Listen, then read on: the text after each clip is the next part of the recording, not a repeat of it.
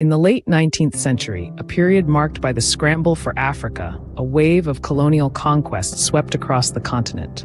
The lion's share of Africa fell under European control, with just a few exceptions.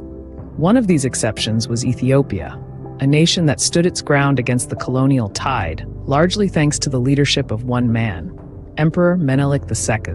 Born in 1844, Menelik II was the son of King Haile Melekot of Shewa, an important kingdom in central Ethiopia. After his father's death, Menelik was taken prisoner by Emperor Tawadros II, a man known for his ambitions to unify Ethiopia. Menelik spent his early years in captivity, learning the art of diplomacy and leadership from Tawadros. Menelik II ascended to the throne as King of Shewa in 1865 after escaping from Tawadros. He was a skilled military strategist and a charismatic leader, quickly gaining the support of his people. He spent the next 23 years expanding his kingdom, strengthening his military, and establishing alliances with other regional powers. In 1889, Menelik II was crowned Emperor of Ethiopia.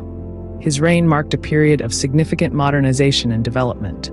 He introduced the telegraph and the railway, established the first modern bank in Ethiopia, and moved the capital city to Addis Ababa, where it remains today. But perhaps Menelik II's most notable achievement was his victory at the Battle of Adwa in 1896. Here, his forces defeated an Italian army, effectively thwarting Italy's colonial ambitions in Ethiopia. This victory was not just a win for Ethiopia, but a symbol of resistance for all of Africa. Despite his successes, Menelik II's reign was not without controversy.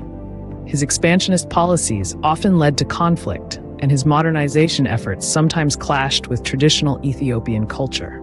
However, his ability to maintain Ethiopia's independence in the face of colonial aggression is an accomplishment that cannot be denied. As we reflect on the life of Menelik II, it's clear that his legacy is one of strength and resilience.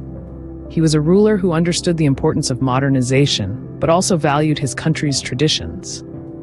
His leadership during the Battle of Adwa cemented Ethiopia's place as a beacon of resistance against colonial rule. Menelik II's reign marked a turning point in Ethiopia's history, setting the stage for its evolution into the nation we know today. Despite the challenges and controversies that marked his rule, his impact on Ethiopia's national identity and sovereignty remains undeniable. Menelik II was not just a king or an emperor. He was a symbol of Ethiopian resilience and independence, a leader who left an indelible mark on his country's history.